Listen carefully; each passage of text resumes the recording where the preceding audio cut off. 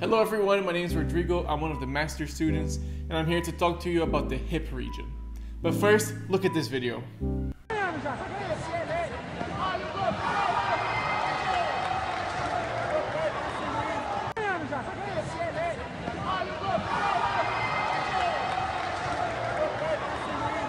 In that video, you might think I got knocked out because of my terrible taekwondo skills, to which I tell you, shut up and I hate you. In reality, that happened because of my opponent's powerful and strong hip muscles. Let's talk about these muscles, because they're so important, from running up a flight of stairs to walking, or even kicking people you don't like. So let's focus on them.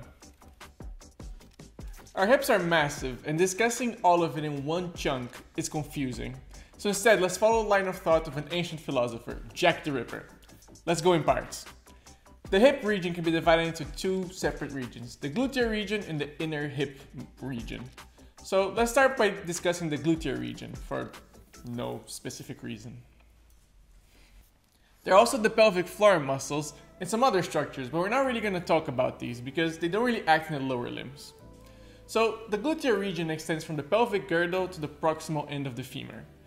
The most superficial muscle in this region is the gluteus maximus. So let's talk about it. Alright, so this is the gluteus maximus. You can see it's a very superficial and large muscle. If I remove it, you can see there are many other muscles that we'll discuss in a second that lie underneath it. The gluteus maximus has a few important functions. The ones that you really should remember are leg extension, leg external rotation, and there's also some degree of adduction with the superior part of the muscle and adduction with the inferior part of the muscle. The entire muscle is innervated by the inferior gluteal nerve, which comes from roots L5 to S2. Alright, so now let's talk about gluteus medius and gluteus minimus. So gluteus medius is this muscle here, and gluteus minimus is underneath this muscle. Both of them perform important functions, which are thigh abduction and thigh internal rotation. Both of them are innervated by the superior gluteal nerve, which comes from roots L4 to S1. When you have damage to the superior gluteal nerve, you present with a trenderbellum gait, and that's because of deficits in these muscles mostly. Alright, now let's move this way, and here you can see another important muscle, which is also considered a muscle of the gluteal region, the tensor fasciae lata. The tensor fasciae lata, think of it as like an ugly looking jack of all trades. Its main function is to tense the iliotibial tract, and by doing so, it can help perform several functions in the lower limb. In the hip joint, this muscle performs internal rotation, but also a small degree of abduction. In the knee joint, this muscle performs a small degree of external rotation, but depending on the position of the leg, it can help in either leg extension or leg flexion. So it's a bit of a strange one. Alright, and this weird looking muscle is also innervated by the superior gluteal nerve, so L4 to S1 spinal roots. So unfortunately, this is us done with the gluteal region. But don't leave just yet, now we're going to talk about the inner hip muscles. Alright, so let's start off a bit of a strange one. Let's talk about the iliacus, which you can see here, and the psoas major muscle, which you can also see here. Both these muscles, because they have a common insertion to the lesser trochanter, and because they perform relatively similar functions in the hip joint, sometimes they're referred to as the iliopsoas muscle. Both of these muscles act to perform thigh flexion, but also thigh external rotation. They can also act on the trunk to help trunk flexion, if contracted bilaterally, or if contracted unilaterally, they can perform trunk lateral flexion. However, here's the tricky part about this muscle. The iliacus and the psoas major have different innervations. The iliacus is innervated by the femoral nerve, which has spinal roots L2 to L4, whereas the psoas major muscle is innervated by the anterior roots of L1 to L3. So don't forget that, they have different innervations. Alright, so around 60 to 65% of the population also have an additional muscle in this region called the psoas minor muscle, which has pretty much the same functions and very similar innervation to the psoas major muscle, but it's just a lot weaker and not as useful. Think of it as like the Luigi of the psoas muscles, just not as cool and not as strong as Mario. Alright, the next group of muscles we'll discuss all have the same function. These include obturator externus, obturator internus, superior gemellus, inferior gemellus, and piriformis muscle. All of these muscles perform thigh external rotation and thigh abduction. There's also the quadratus femoris muscle, but this muscle only performs thigh external rotation. It doesn't really play a role in thigh abduction. Importantly, the nerve supply to these muscles varies from one to the other. So pay attention because this is about to get a bit confusing.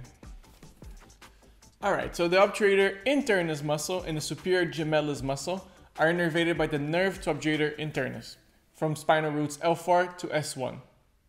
The obturator externus muscle is innervated by the obturator nerve, with spinal roots L3 and L4. Don't get confused between the obturator nerve and the nerve to obturator internus. They are different nerves. Alright, so inferior gemellus and the quadratus femoris muscle are innervated by the nerve to quadratus femoris, from spinal roots L4 to S1.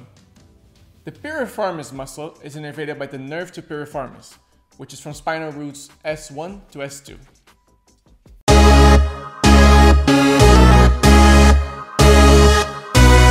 Besides the gluteal region and the inner hip muscles, there are other muscles that act on the hip joint. Let's start off by the muscles of the anterior compartment of the thigh that act on the hip joint. There's two muscles in this region.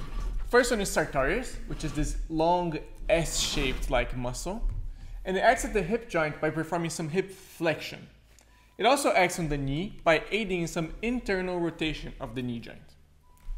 The second one is the rectus femoris, which you can see it just here. The rectus femoris aids in some flexion of the hip joint, but also in knee extension. Both of these muscles, the sartorius and the rectus femoris, are innervated by the femoral nerve, which originates from spinal roots L2 to L4. In the posterior compartment of the thigh, you have your hamstring muscles, which in some way contribute to movements of the hip joint.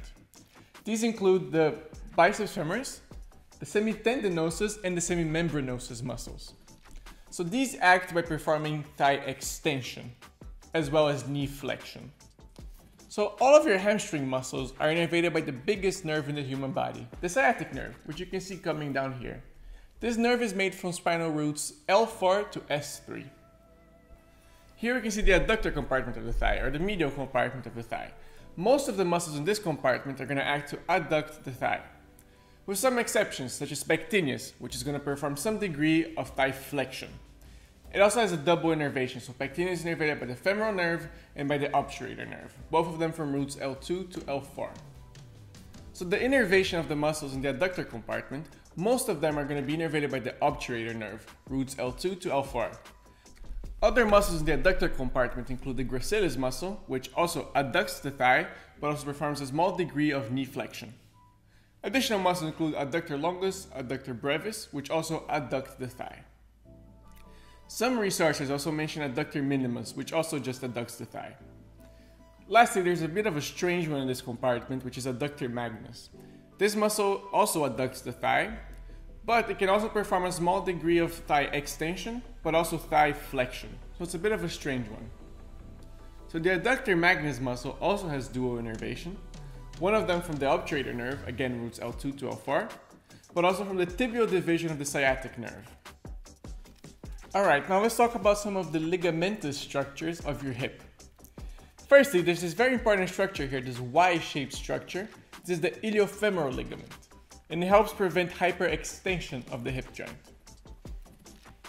There are these other ligaments, which include the pubofemoral ligament, and here on the back, the ischiofemoral ligament, which also helps stabilize the hip joint. Importantly, these ligaments form almost a capsule-like structure, which helps protect the hip joint. And if you look in here, you can see the ligament of head of femur, which also helps anchor the head of femur to the acetabulum. Alright, so here I have a pelvis and here I have a femur. This is the head of the femur, this is the acetabulum. And they go kind of like this in a real person. So in the acetabulum, you can see a transverse acetabular ligament, which helps stabilize the joint. And in a real person, there's also an acetabular labrum, which helps further stabilize the hip joint. You might be asking yourself, why does this joint have so many structures to help keep its stability? That is because it is a ball and socket joint, as you can see here. That basically means the wire has a lot of diversity in its movements, a lot of flexibility, it's relatively unstable, so it's very likely to dislocate. That's why all these additional structures are in place in order to prevent it from dislocating. Alright, let's do a quick recap. Alright, the muscles of the gluteal region include the gluteus maximus, innervated by the inferior gluteal nerve, the gluteus medius, gluteus minimus, and the tensor fascia lata, innervated by the superior gluteal nerve.